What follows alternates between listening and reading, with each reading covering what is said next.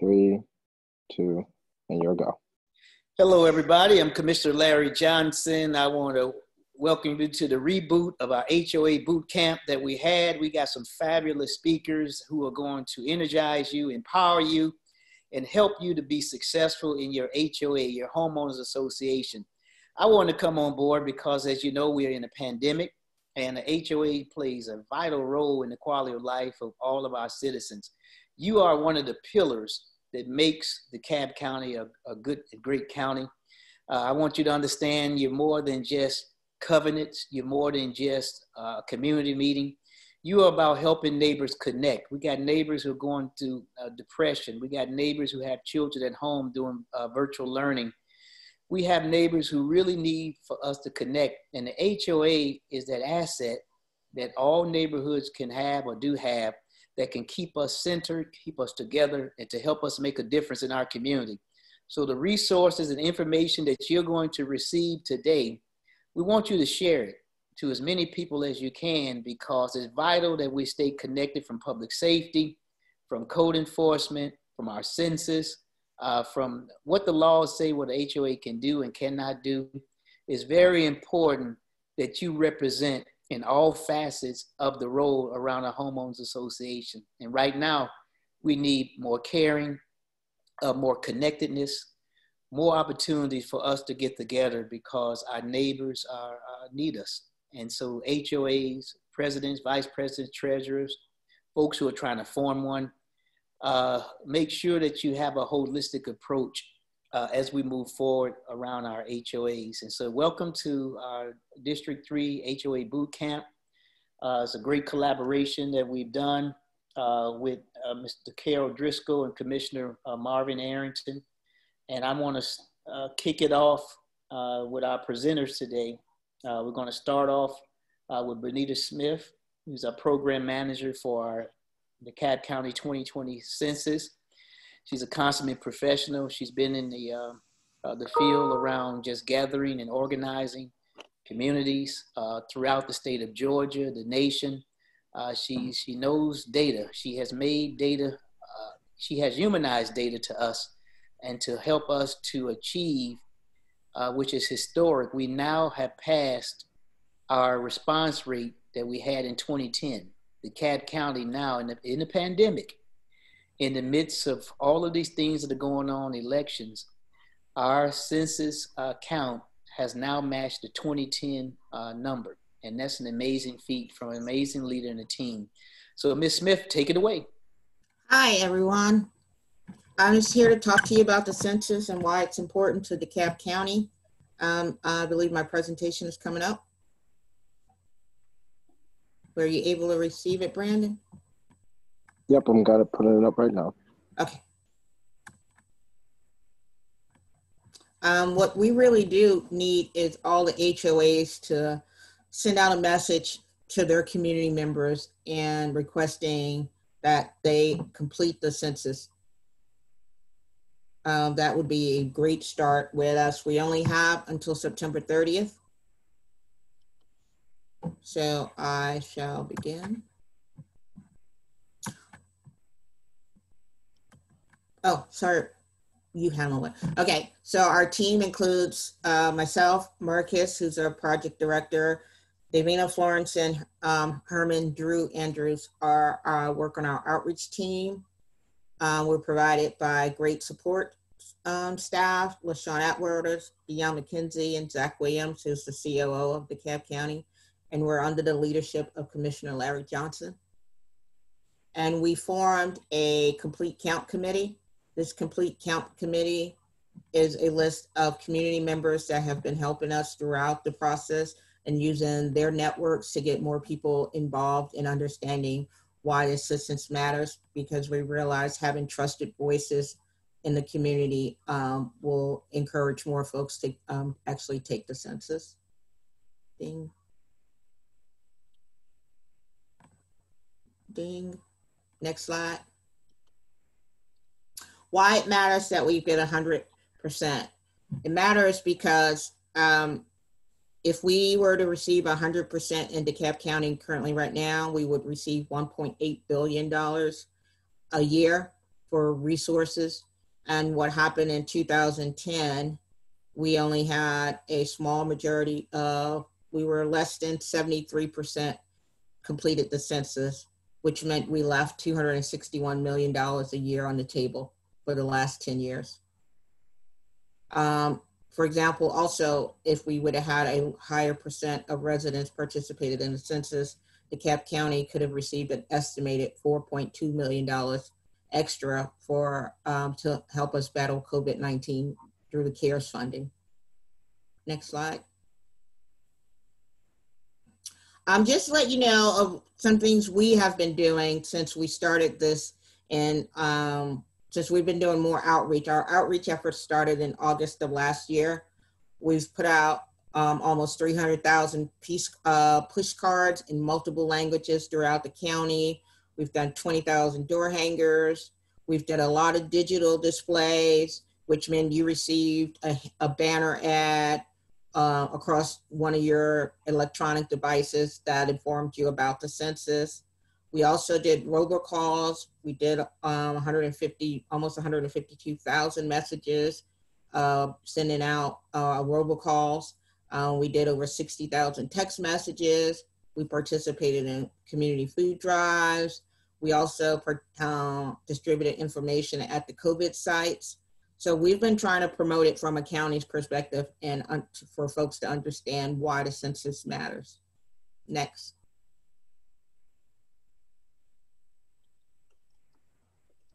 So our goals have been to increase our rate and to build an infrastructure where we supported numerous ideas, to partner with trusted voices, and develop an initiative to reach out to our hard to count population. Next. Next. I'll go over what our history of self-response rate. The self-response means when you fill out the form yourself and submit the information. In 2000, it was 72% of DeKalb County households self-responded. That number dropped drastically in 2010 to 63.6. As of today, we are currently at 63.6 in the middle of a pandemic. So we really appreciate all those households who have responded and taken the time out to get counted for DeKalb. Next. And this is what it looked like in August 24th of what the self-response. Avondale is our highest self-response area who have self-responded. Currently, Avondale, 73.1% of Avondale households have self-responded. Our two lowest areas are Doraville and Lithonia, and we've been doing a great job of trying to encourage more residents in Doraville and Lithonia to get counted. So you can see that on August 24th, we were at 61.8%. And today, as of September 17th, we're at 63.6. So we're progressing forward. We're not at a standstill. We just got to keep pushing it a little bit more. Next. So we are definitely outpacing the state of Georgia. Currently, the state of Georgia is ranked number 47th of all 51 entities in the country. That's including Puerto Rico. Our 4 cities are outpacing Georgia. Also, is Avondale Estates, Decatur, Dunwoody, and Tucker. And you can see currently right now, we actually only have 2 cities that are below 50%. That's Doraville and Lithonia. And so we're asking those cities, even if you live in a city that has a high rate, we still need for you to push more and to make sure you contact your neighbors and make sure your neighbors and help your neighbors with it, with completing the census. Next. So this is what the map looks like now. And the map on the left just gives you an overall, and the brownish areas are the areas where we have less than 50% of that census tract has responded to the census. And then what we did was look at it now on the right-hand side, where it shows you how it breaks down by commission district. Next. So just to give you an overall, some outreach activities we've completed to go a little bit more into detail than those census by the numbers stats that I presented in the beginning. Next. We've had community carnivals. We did door to door. We've distributed materials at local businesses, MARTAs, churches. This was all pre-COVID. We presented at county commissions, congressional members, town halls, college and university meetings. Next. We did a lot of design and development for our content, so we definitely tried to make sure it would fit a community. We produced some PSAs, did some videos. We have a very active and robust social media with Nextdoor, Facebook, Twitter, and on Instagram. Our partners helped us translate our messages from audio and video to different languages. And we also worked with one of our really good partners, MARTA, before the pandemic, and making sure if you were on a MARTA bus, you received information about the census. Next. So we held some stakeholder meetings to identify what were the obstacles to people completing the census, and then we used that as messaging when we did radio ads in our promotional spots. Next. We did over 84,000 on-air promotional spots.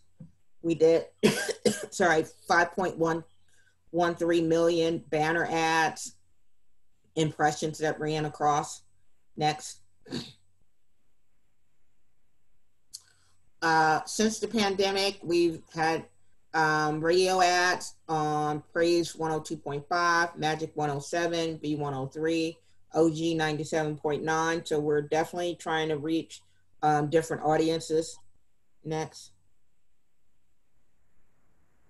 Some of our partnerships include DeKalb County Schools. So if you have a student in DeKalb County Schools, you probably received one of the weekly text messages informing you to reply back to the census.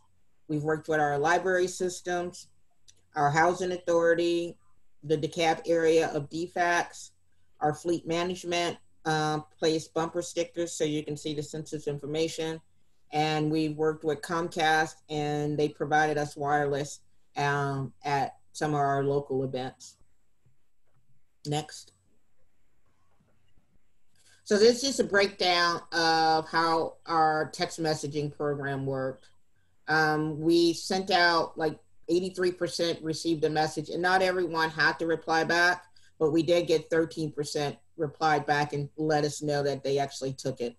And then those that said no, we were able to help them fill out the census online. So that was really great. Next. So when we move from the self-response rate, we have the total rate, which the total rate includes includes the activities of the Federal Census Bureau and them knocking on the doors. So although we had 72% self-response rate in 2000, that increased to 78% when you count in the census, the federal census work. And our 63.6 in 2010 moved up to 72% in 2010. So that helped, and that's why I said we have 72%. If we would increase that number, we could have received more money for CARES dollars. Next. Some of our outreach strategies in 2 weeks include, next. We're doing a lot of events with back to school events. We're doing some events with the city of Doraville.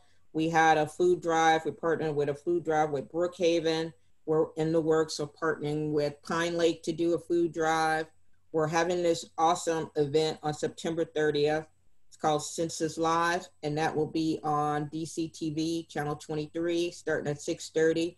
It will highlight some of the talent we have in DeKalb County, and you can also at that time call in to one number and we'll help you do the census online. Next. We provided new flyers to let folks know what a census taker is. And this is for really good information for the HOAs. So you know that if you see someone in your community and they say they're a census taker, well, they'll have a bag like shown, they'll have a badge number, and they won't ask for your social security number, or they won't ask for your bank or credit card numbers, and they won't come into your homes. Okay, next. And we're also doing some more digital displays, but we're focusing on certain geographic areas and our low response zip codes. So now we know where our low areas, we're micro-targeting and making sure we're able to send and blast that message, census message, to folks that live in different zip codes. And we should be doing about 6 million impressions. So if you go into one of those areas that are where we have certain churches targeted, you'll receive automatically a message on your cell phone or your iPad or an electronic device. Next. And so this is what it looks like. On the left is our targeted churches. You can see it covers throughout DeKalb County. And on the right, it shows what the 5-mile boundary are. So if you're within that 5-mile boundary, you will receive a message on your cell phone or your laptop or your iPad that'll start showing you banner ads about our census message. Next. We're going to do 2 community caravans. We're doing one this Saturday that'll go around South DeKalb, and we'll have 3 stops. We'll have volunteers placed at Kroger and 2 Krogers, and also we're partnering with St. Philip's AME, and they're running a robust voter registration drive, and we will be there to also help folks with the census. And then we're doing another one on September 29th in North DeKalb area, which will go all across Beaufort Highway and end up on Shamley Tucker Road. Next. We conducted some library census days where we, folks who are returning their books, we had a little station set up where we would actually do their census on site. Next. We're doing a drive-in movie. We're partnering with Doraville and doing a drive-in movie on September 25th at 7 p.m. And on that Saturday, September 26th, we're doing a drive-in movie at South DeKalb Mall, and we'll be able to do census registrations on site. I talked to you about the Census Live event. It's going to be great. It is on Wednesday, September 30th. That's the last day you can complete the census. You can call into a number that we'll have posted and blasted all over everywhere over the next week. And when you call in, we can help you live and do your census. We'll be doing robocall messaging. We'll be working with Congresswoman McBath to reach out to residents who live along the Beaufort Highway corridor. Next.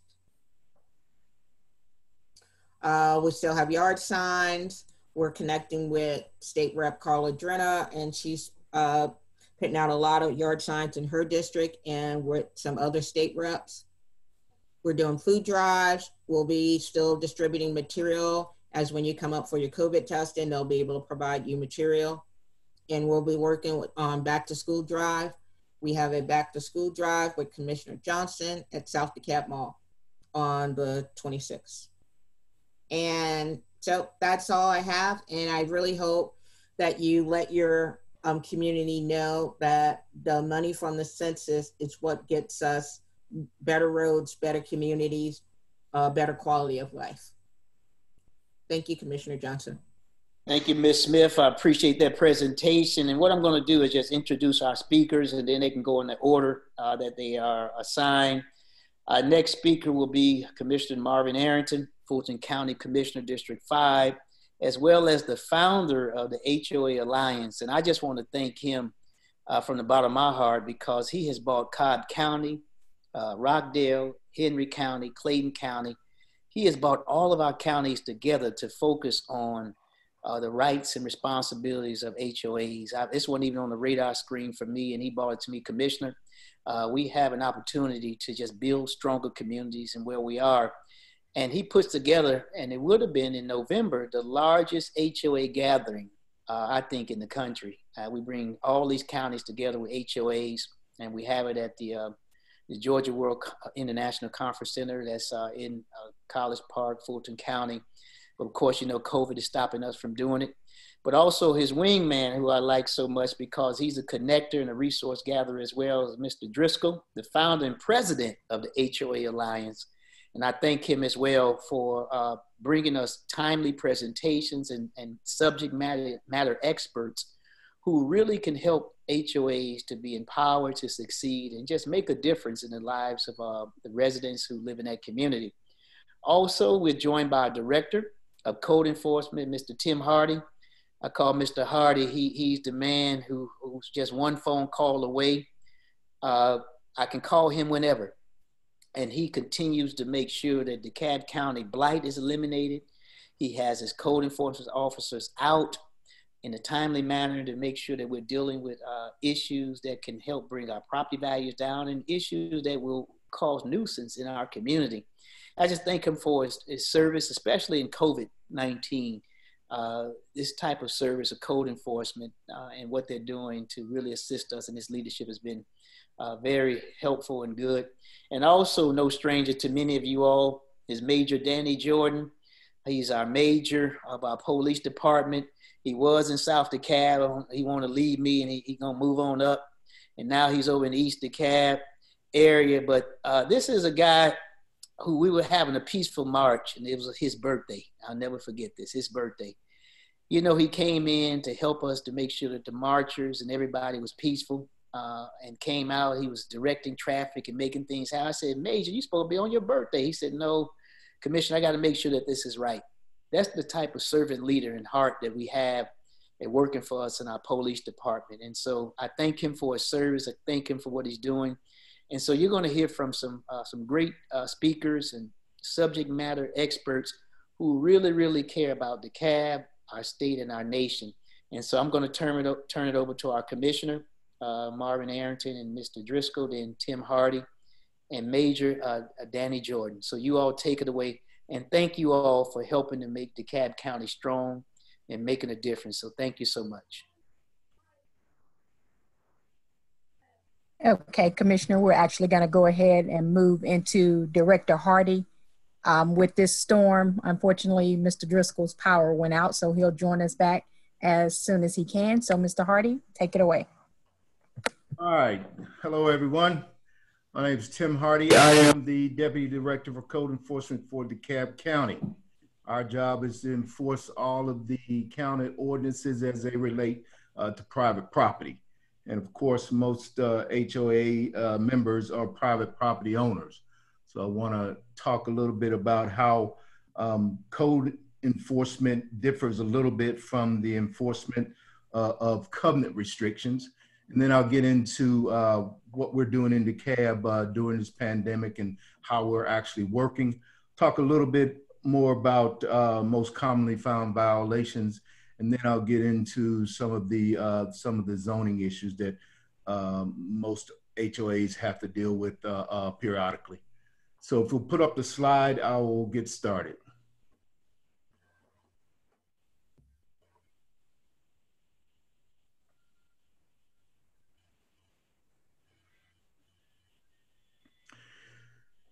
So just real quick, the county ordinances are ordinances that are passed by the commissioners and then codified and placed in a document called the Code of Ordinances.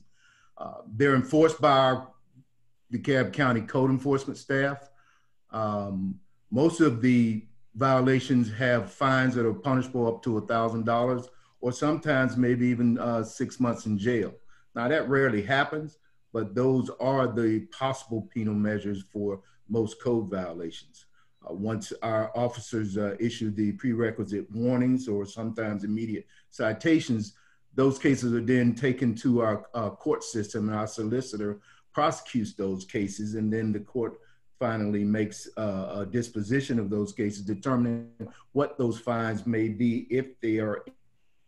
We also place stop work orders on locations. If you're in your neighborhood and you see that there's building or development going on and there aren't any permits visible, please give us a call and we'll be out rather quickly to determine if a permit's required and then place a stop work order on that location.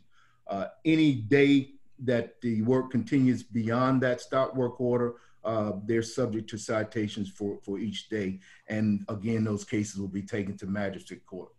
Now, in contrast, covenant restrictions are rules that are imposed by the developer or I guess the most common name is the declarant, and they're also enforced by the HOA.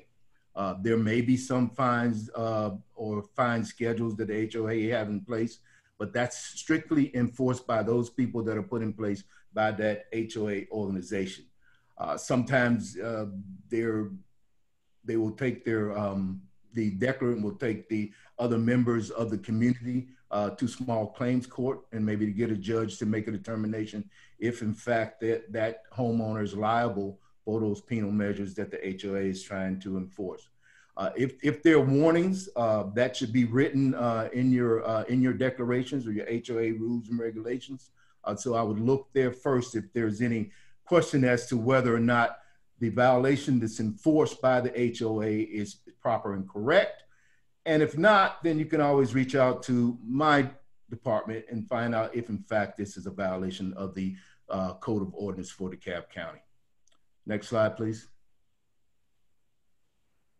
So what we're doing in DeKalb during this pandemic is we've been asked to reduce our staffing levels daily so we can avoid getting sick or exposing our employees unreasonably.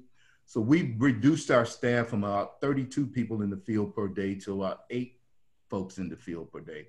Now this skeleton crew, of course, could not handle this volume that we would typically get on a monthly basis. We currently receive around 800 complaints per month.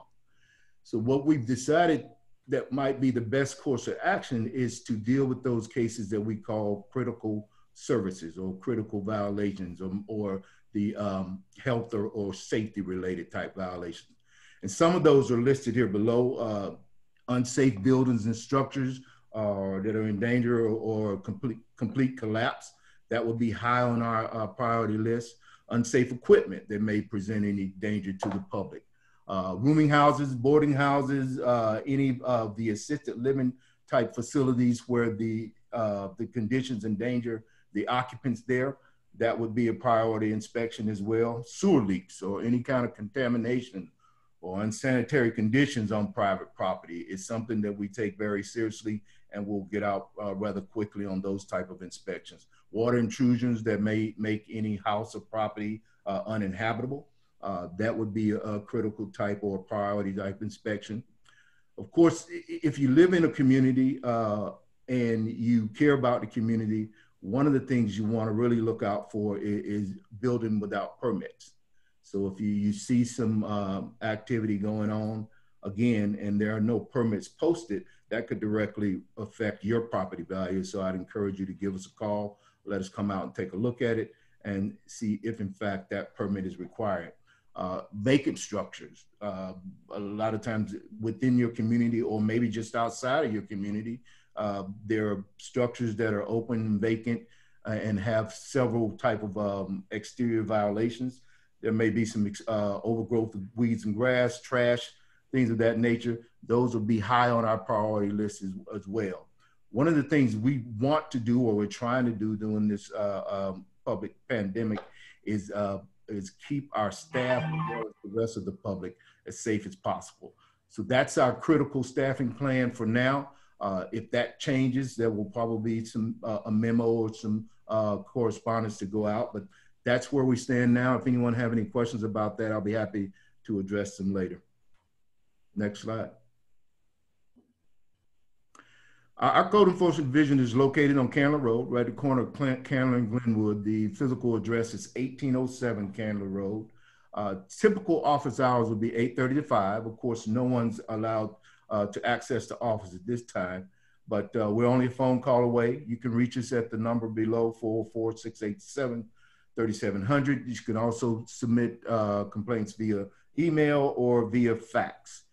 We do have a guard that's at the building every day. So if you wanted to hand deliver a complaint, you could actually pass those off through the door, and he'll be happy to take them, and then our admin staff will get them into the queue, and we'll go out and make those inspections accordingly, time permitting. Again, we're trying to keep everybody safe, so we're following the guidelines of the Centers for Disease Control. Next slide, please. Some of the most frequently or most common found violations are things like tall weeds and grass. Now, some HOAs may have some very strict grass cutting, mowing, or manicuring type regulations that they enforce. But in DeKalb County, the rules is the grass cannot be higher than 12 inches, and that 12-inch maximum will apply for anything within 150 feet of the building or structure or the house, so to speak. Anything beyond that does not have to meet that 12-inch parameter, but it could be enforced as unsanitary conditions should the overgrowth becomes excessive. One of the other things we get a lot of calls about are apartment complexes, and I know that this does not directly relate to HOAs, but since we may have some apartment dwellers in the audience, if you have a complaint about your apartment, one of the first things we ask you to do is to actually report it to the management group. One of the questions we'll ask when we get on site is, have you reported this problem? Has the management responded? Or is there some type of written work order for this? So if you have some relatives or neighbors or folks you know that reside in the apartment areas, please let them know that the first thing they should do is report those problems to their management staff and then contact code enforcement. It just makes it, streamlines the enforcement action a little better. Next slide. Now, if you grew up in a community similar to me, there's always somebody in the neighborhood that repairs cars or wants to work on cars, or maybe they just have a hobby and they want to work on their own cars in their driveway. This can be problematic if you have, again, some strict HOA regulations. In DeKalb County, it specifically says that no person shall overhaul any vehicle or permit anybody else to overhaul any vehicle or work on a vehicle other than the 3 exceptions we have here. That person performing the work has to live on the premises. The vehicle that they're performing the work on has to belong to that person. And the work has to be done completely inside a garage, unless there's work that can be completed within 3 days on that premises. But no person shall permit the overhaul of any vehicle, on the premise of any commercial or industrial property. So if you leave your community and there's some local stores or gas stations or God forbid, a Family Dollar, and there's some auto repair going on in those parking lots, please give us a call and we'll address it right away. It has to be an authorized automobile repair establishment for that work to happen. Next slide.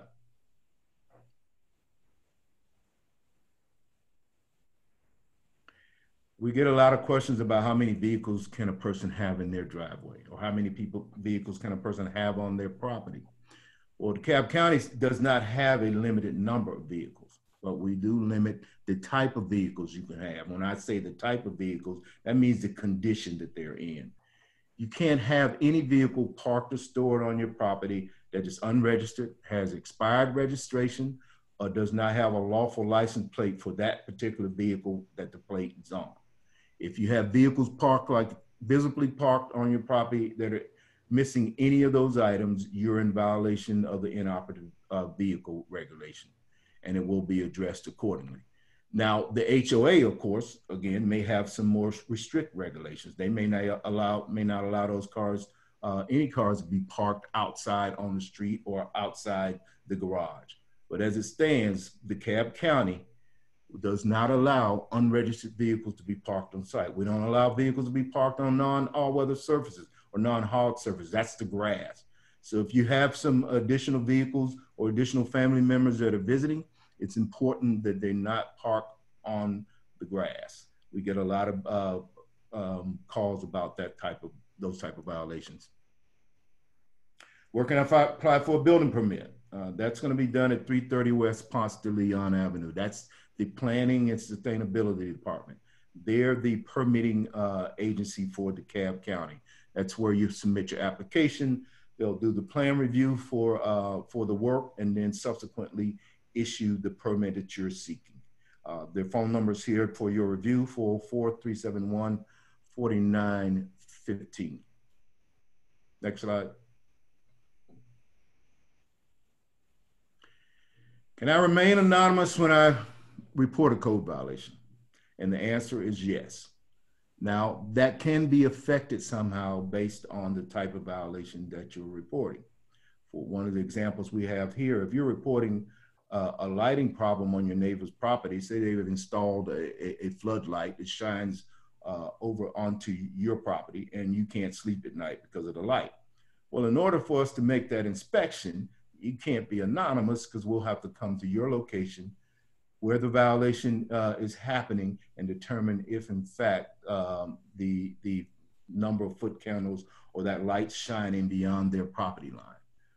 We also comply with the Open Records Act. Sometimes there's some information within complaints that has to be communicated to the requester based on the Open Records request.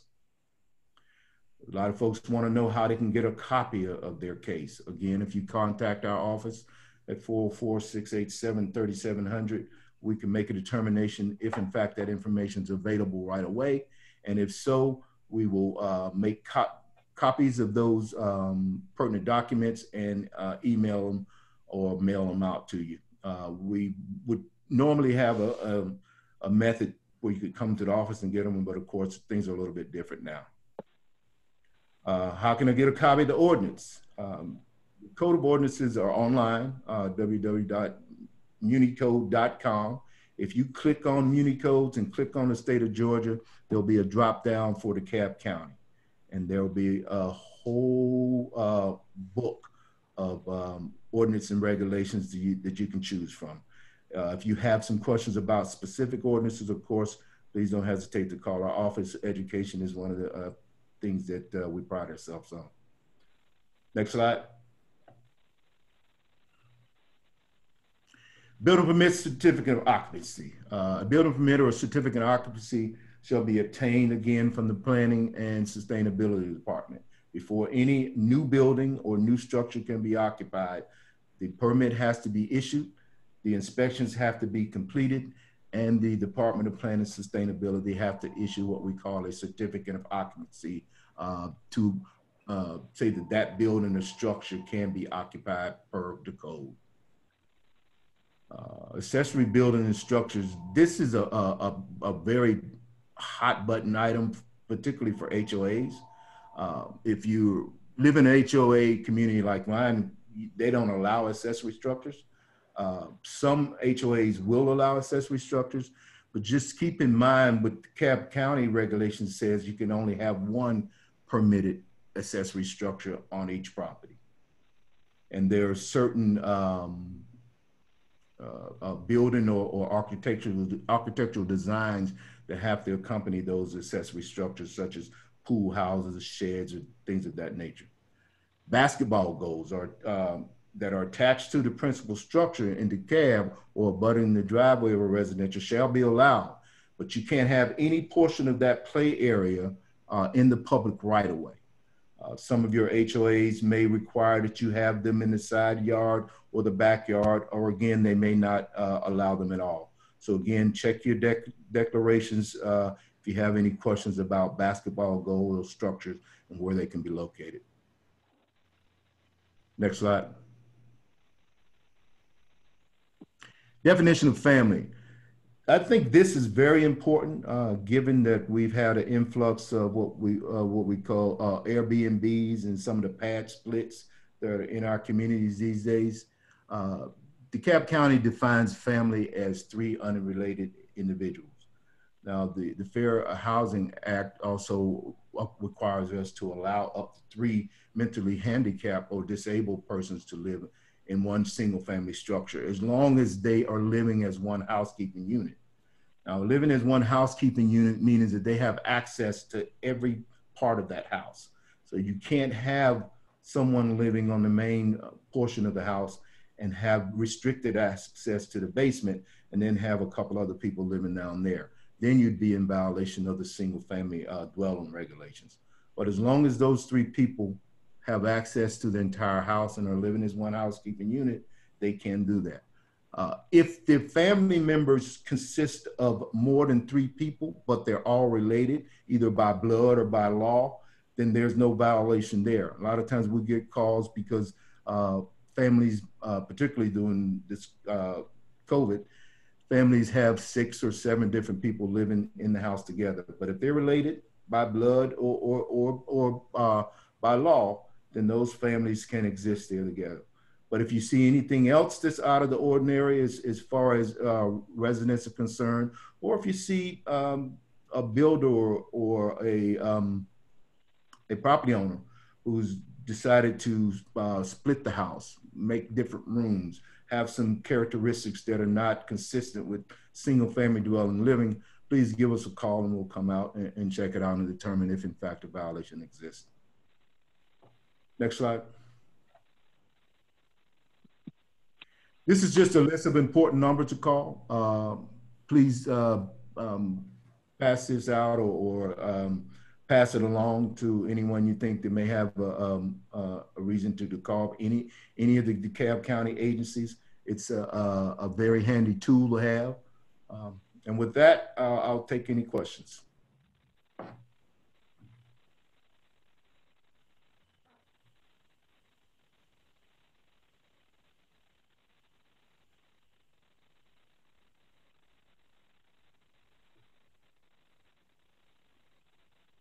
No questions. Thank you for your time.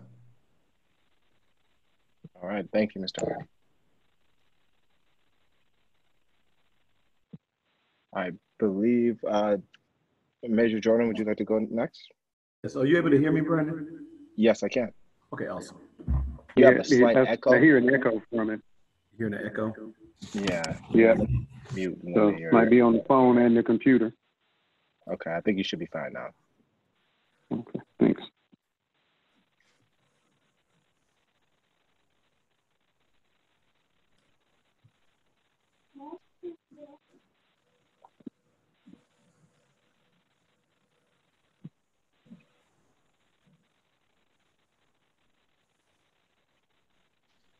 Well, okay. Hold on, can't hear you now. Need to unmute the phone. Yeah.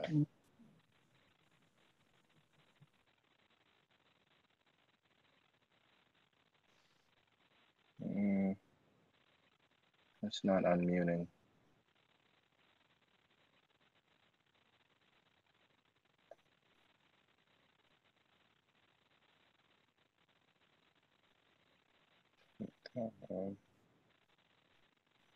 Brandon, I'm ready if you want me to go ahead and jump in. I just need to be promoted to presenter. I think I did promote you. Okay, awesome. Yeah. Well, yeah, Director Hardy, or not Director, I'm sorry, Major Jordan, I can't hear you.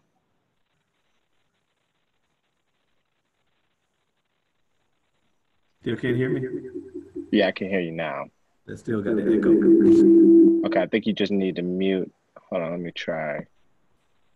All right, can you still talk? No, that's not it. He needs to unmute the phone. Yes. I'm trying to unmute it, but it's not unmuting on my end. What about now? You'll have to turn down your computer volume since you're using your phone. I'm not on my phone. Still connected.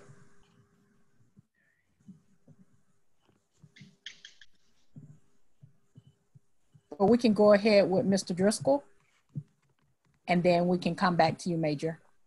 Can you guys hear me at all? That's great. Okay. Yeah. Yes, perfect. Is that better? Oh, yeah. Yes. You're ready. Brendan, whenever you're ready to start, I'll go ahead and start. All righty, hold on. Let me pull it up.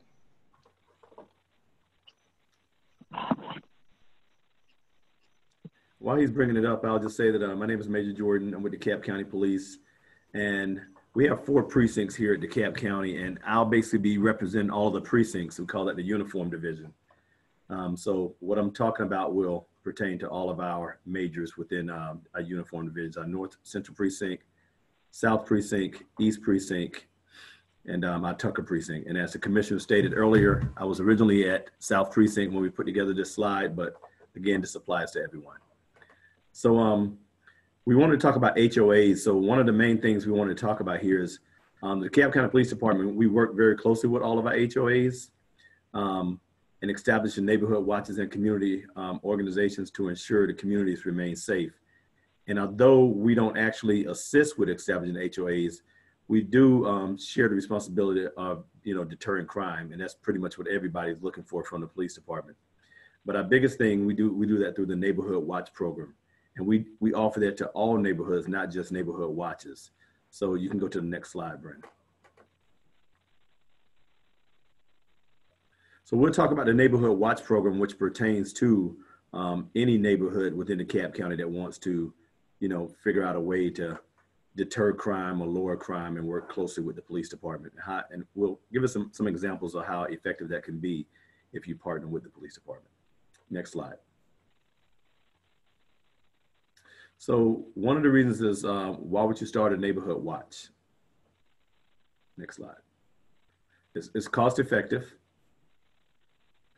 Creates bonds between the neighbors. As I stated, you get to know your neighbors. It reduces burglaries and robberies, and it partners with the police departments, as I stated earlier. Great benefits there. So what does a neighborhood watch do? So each residence acts as a set of eyes and a set of ears. The residents you meet in a neighborhood, and you learn how to make your home secure. And you report suspicious activity to the police department, obviously. And we'll work very closely with you.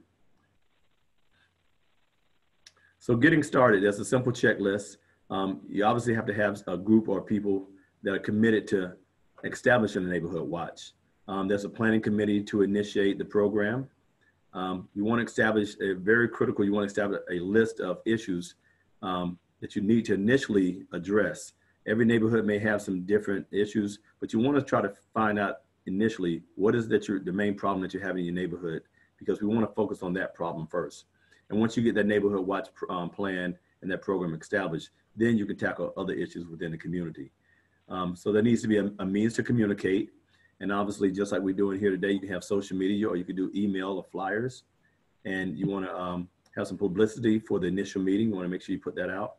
And as with any meeting, you want to have a meeting agenda to keep you on track and a good location to meet. But even what we've identified as through COVID, social media, Zoom, and those type of things are a great place to still be able to meet with each other online, virtually. Next. So this slide just pretty much addresses how to know your neighbors. Everyone pretty much kind of works these days and comes straight home and go to start dealing with the family. But it's very important to get to know those neighbors.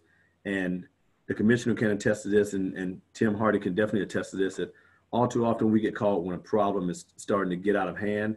But if we get to know these neighbors, you can know which neighbors live to the right of you, across the street from you, in the back of you. And you want to have these meetings before you start having a problem.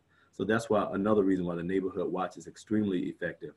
And the one other thing that was on my mind before I forget, HOAs are extremely good. They're great. It gets people to bond together and come up with one mission to attack something.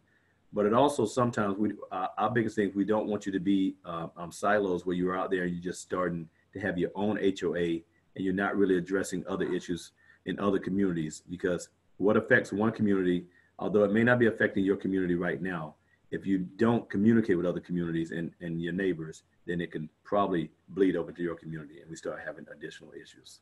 Next slide. So, so we got some tips here, just some simple tips that we talk about every day, all throughout the year.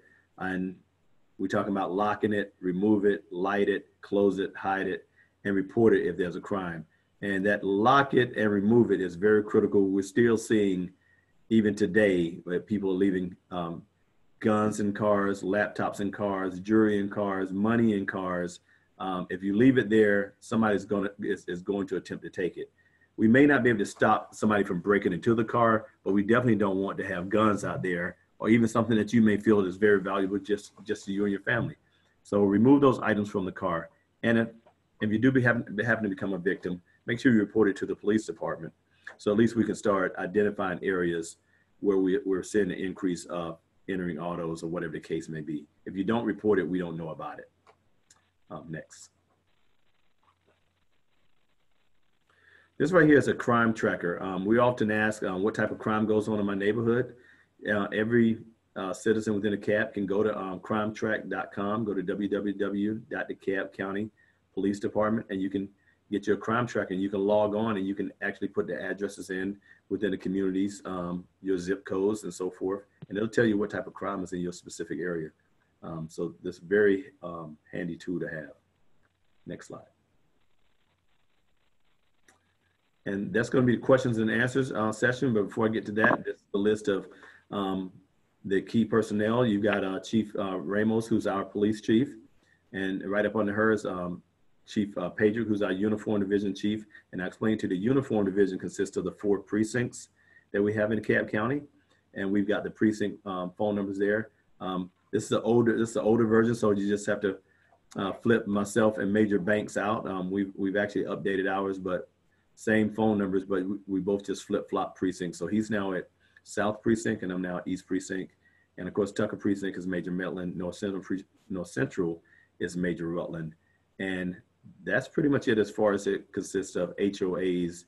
But the way we really partner with any HOAs is we want to get those neighborhood watches established. And if you have any questions, you can reach me here at South Precinct. You have my phone number. You have the phone number to all the other majors at the other precinct. And we all work extremely close together. So even if you call the wrong precinct, we'll get you to the right area. That's all I have, unless there are any questions.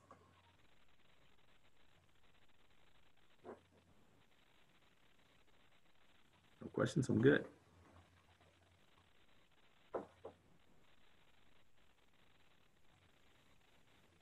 That's it. All right. Thank you, Major Jordan. We appreciate that. Now we will move on to Correll, if you want to take over. Yes, sir. I'm presenting my slide. So just going to go ahead and play my PowerPoint slide on my phone. I've had to resolve to my phone because of the power outage. First, I want to make sure I welcome everyone to DeKalb County's virtual HOA Bootcamp. Just a couple of house cleaning things I want to do. Number one, because of the number of questions we receive at DeKalb County directly to the HOA Alliance and all of our metro partners, we've started a help desk. And if you look at the very bottom, you'll see where we have the short URL, which is tiny.cc HOA Alliance Help Desk. Please take note of that and visit the help desk, join the help desk. Pretty easy. Just fill out a form that includes your name and your email address. We also are, as a second phase, setting up where you can just email the help desk and it will create a ticket for you to help with tracking our responses and tracking your response or feedback. We've also produced an HOA handbook, not to try to pump it for sales, but this HOA handbook will help anyone that's interested in board services and those that want to be aware of how an HOA community association operates. I'll be doing a video on navigating the HOA handbook. It's full of templates and other types of documents that you can take a look at that will help you out. So my presentation is essentially about the transition of a community from the declarant control to homeowner elected control board of directors, right? So you're moving from that phase where the declarant has the power to appoint board members to where the homeowners have the power to elect board members, right? Essentially, when we talk about a transition, it's really a process that exists for training up-and-coming board members and transitioning control of managing and operating the community, you know, and what does that entail? When there's a transition, you're transitioning the control of your common properties, which could be your clubhouse, your pool, your interest, all of the common areas that are owned by the community association. When we think about transition, I'm sorry, Brandon, you were saying something? This is LaShawn. No. We can't, your slides haven't come through yet. Really? Oh, I thought I had it down to a science. Okay, let me just check my Zoom real quick and we'll get that going. Well, as I check, I'll just go back and, you know, when we talk about the transition is really all about ensuring that the new board of directors, which are the homeowner elected board of directors, are elected and trained to manage your community. Can you all see what I have now? LaShawn? No, it's still frozen on our end. Okay. One sec here. I took it off. And let's,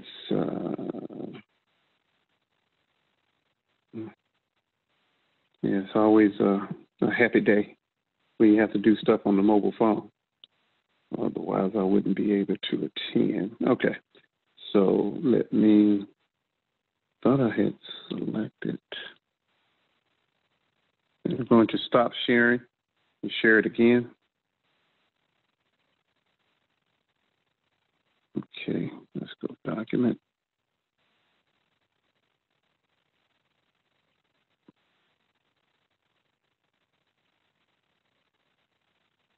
All right, so, and I'll just keep having these discussions. I can speak about the transition because I have hands-on experience with actually going through a transition with our management company. First, I want to say that if there are some hard feelings, I'll keep it light, between the management company and any of the people that are on the, what's the term I'm looking for, that's on the new board, then the management company may not cooperate. Although it specifies in the contract between the community and what's the term I'm looking for? With the community and the management company, they will renege on the contract. So it's really important that you maintain somewhat of a relationship with the management company. Generally in communities, and this is consistent across all counties that we've seen in Georgia, there's some hard feelings from the residents of a community in distrust of the management company, especially when it comes to financials. And I'll have to share this slide with them at some point. And what that means is that they may not cooperate with the transition of the important records. We actually had to resort to including the management company in discovery with some litigation to get them to turn over all of the community association's records. And when I say all, I say that lightly because it wasn't all of the records. So when you think about the transition of your documentation and important documents, We're talking about articles of incorporations, the declaration of protective covenants, restrictions, all in any other, what's the term I'm looking for? Different types of rules and regulations that have been implemented by the board. We're looking at minutes. We're asking for financial statements, at least from the inception of the community association, but by law, they're only required to maintain those records for 7 years.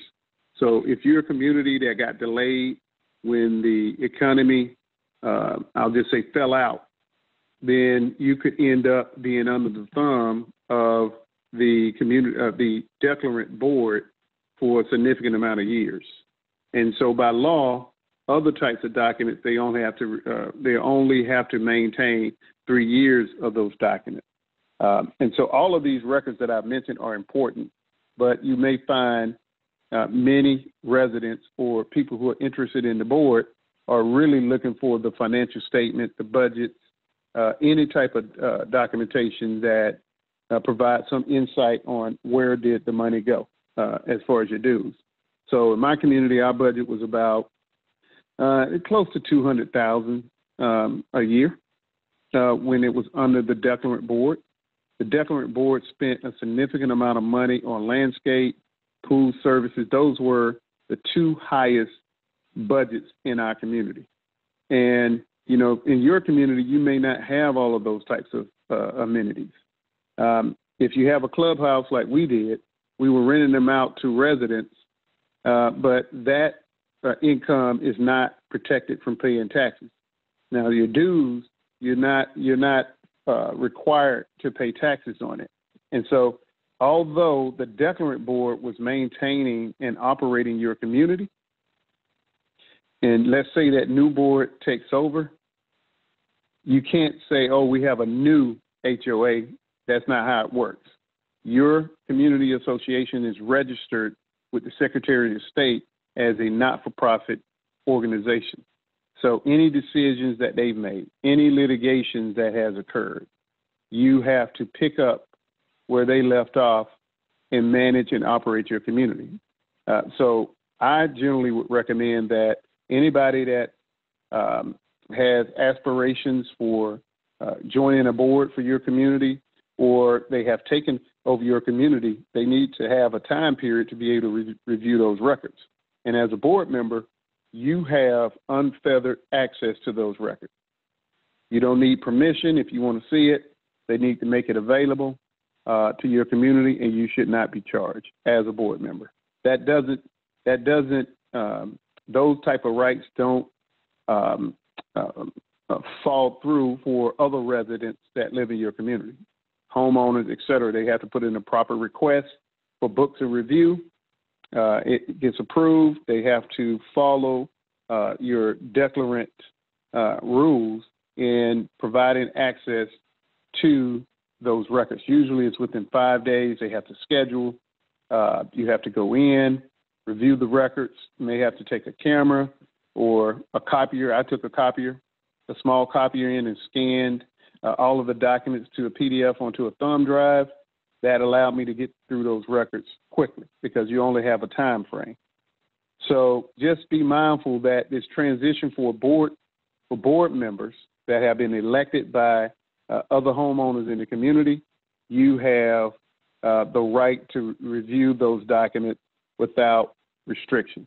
But you may not get that type of cooperation from the management company. But you need to just pull out that contract, hold them to the contract, and see if they will cooperate. And you may have to even think about some litigation to get access to those records. And I say that lightly because in my community, you have to have a vote with the homeowners of your community who are current in our community to vote to litigate or not. Now, if you're suing for dues not being paid, that's different. You don't require the permission of the homeowners that live in your community. And so those are some of the challenges that most management companies don't talk about. But when they're selling to your community, they talk about training, continuing education. We just found that that's not happening. And so as new board members, you have to be diligent about continuing education. CAI has a great number of events where they're providing education, but you'll find that most of it's for the vendor members, like the management company, pool company, et cetera. And you may find one thing that's targeting resident board of directors. So you have to be diligent. I've attended a number of CAI training events. No matter how small it was, I appreciated the training because it opened my eyes to my responsibilities and some of the tasks that has to be accomplished by board members. I also recommend that each and every one of you join the, I want to say USAA so bad, United, God, I'm sorry, it's evading me right now, but they have free board training, not specifically for HOAs, but for all different type of nonprofits.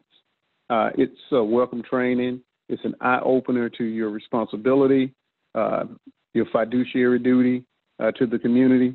And, you know, just to add a little flavor, I participated in about 5 lawsuits in my community over things that we consider that was petty. So say, for example, one of the requirements as a board is that you must maintain meeting minutes. The secretary of your community is responsible for maintaining those minutes. They need to be openly available, be transparent about those meeting minutes. You need to operate your meetings using the Robert Rules of Order. You will find that the officer roles are identified and elected by the new board members. They elect their president, they elect their vice president, they elect their treasurer, their secretary, and it's their right to appoint those officers, elect and appoint those officers, not the residents. It's not based on the number of individuals that, you know, receive the most votes. That right is reserved by the board. Why is that important? Because with the transition, I'll use the president as an example. I operated in that role for about 5 years, and the president sets the agenda. The treasurer is responsible for accounting of all of the monies. So when you're approaching, generally it's the management company, to transition over to the elected board members, then once you obtain all of the records, you have your head wrapped around the financials, you then are responsible for budgeting moving forward. And that's a part of the duty that most residents, you know, get to hold you accountable. So you need to understand what has taken place with the finances up to the point where you've taken over, because now you are accountable. So just to use as an example, we found that our management company, because they were managing so many communities, they were paying bills of these other communities using the dollars from our community association. And believe me, when you have individuals who want to take control of the board, I'll use that term loosely, they will use or paint stories about the financials and hold their board accountable for those records, for the spending of the money. And so that's why it's really important that a transition takes place as early as possible. So if you participate on the advisory committee, you can start asking these questions so that you can be ahead of what's taking place. Now, remember, we talked about management and operation. I've just given some examples. I dived probably too deep into that. But again, we'll make sure you get a PDF copy of this presentation. As the new board members, when you take over management and operation, you're responsible for collection. Any type of fines and fees that should be collected, that is on you. That in my opinion, is one of the hardest things to do when you work as a board member. So again, going back to education, doing your due diligence to make sure you understand what is taking place. You need to understand both state laws and federal laws. So like the Collection Act, you need to make sure your head is wrapped around that so that you can make decisions based on the information that you have. So I always recommend that a community association make sure they hire an attorney. That attorney will help you with wrapping your head around the various state laws and federal laws that a community association has to abide by. One of the things that we researched was reporting to the credit bureaus on individuals' credit report. We decided against it because we didn't think it was a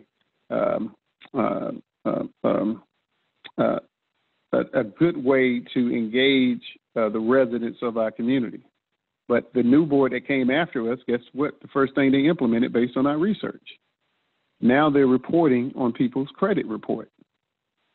And so if you're having a hard time paying your dues, paying your mortgage, and you want to try to move, well, they just hindered you from moving and obtaining maybe another home, an apartment. Those are the things that, in my opinion, hurt people. And so if as a resident, you're contacted by the HOA in reference to owing some money, entertain them, stay in contact with them. And I understand most board members are very difficult to catch up with. The management company acts as I'll say, the defensive line. Now, again, after the transition, you as a homeowner must look to the association, similar to when the declarant was in charge of the association, to resolve any type of issues for guidance and assistance. Remember, your HOA is a business registered with the at Secretary of State. So if the last board identified that that you had some equipment like a playground that needed maintenance, then they need to take it seriously, or you need to take it seriously, and have a study and identify what's required to maintain any of the common areas, especially places where kids play. I shared within our HOA Alliance Communities United group where an HOA lost $20 million in a judgment for a kid where the playground didn't have the maintenance. It rotted out, hit him on the head, caused brain damage.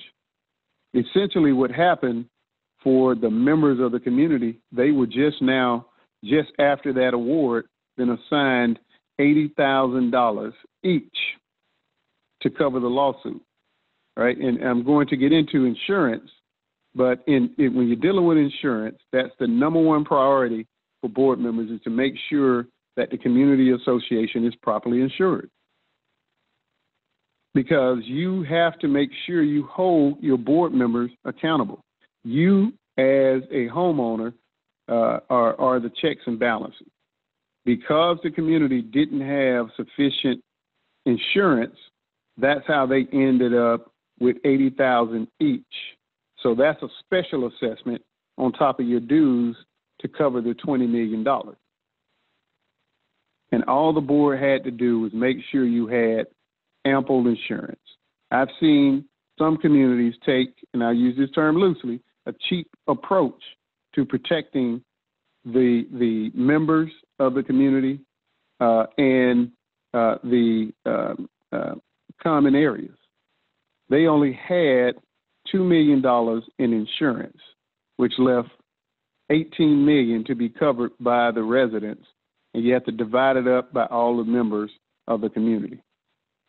That's one of my worst nightmares as a homeowner in a community association, to be indebted to something like litigation when the board didn't take the time to A, do a reserve study, B, do a maintenance study,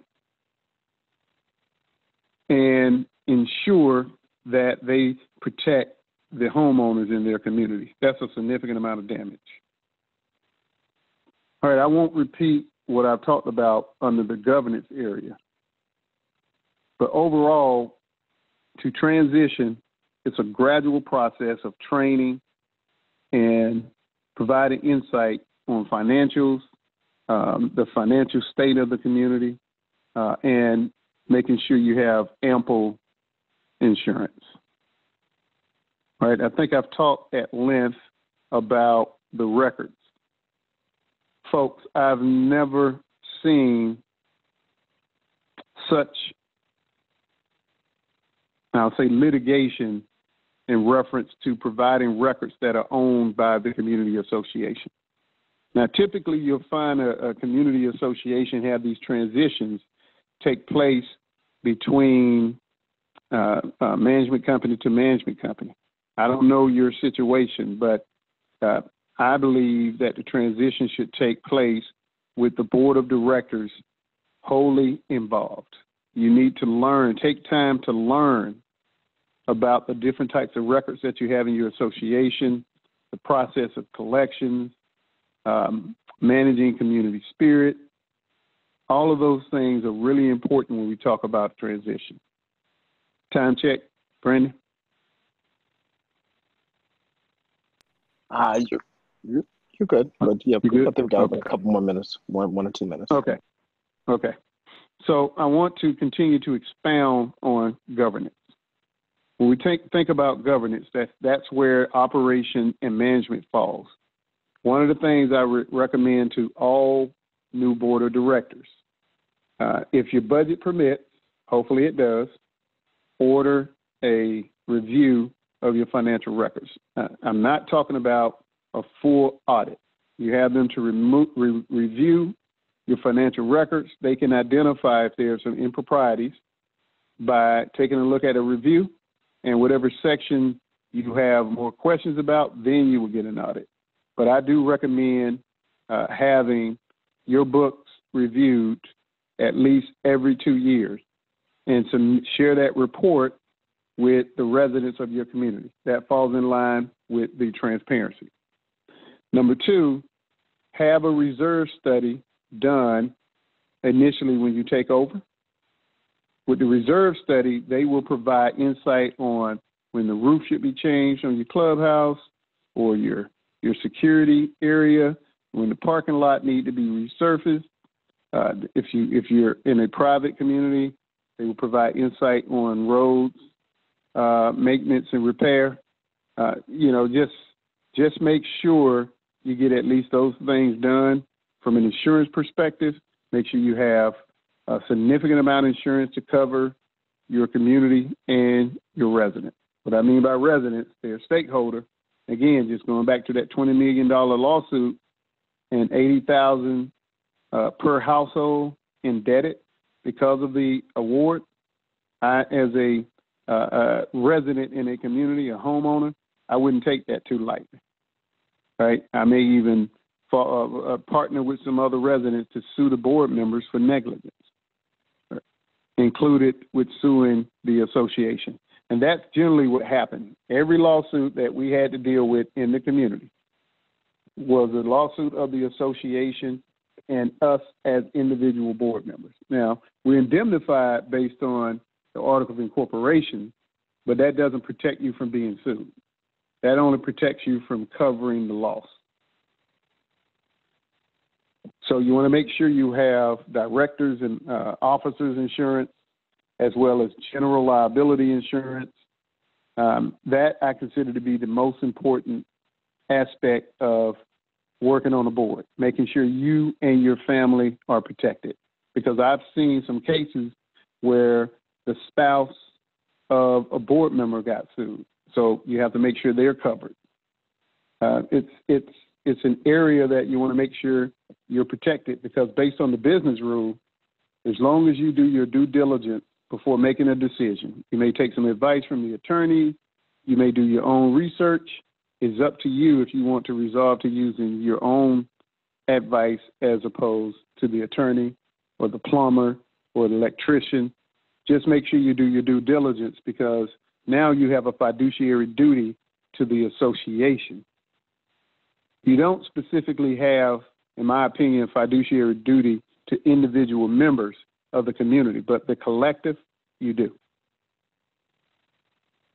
All right, so I'll sign off here and I'll get you my presentation, Brandon, and I'll also convert it to a PDF so you can share it with the attendees.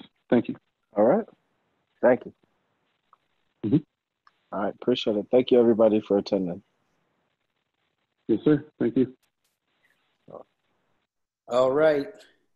Thank you all so much. You've heard from our experts. We want you all to join us as we continue our HOA Bootcamp.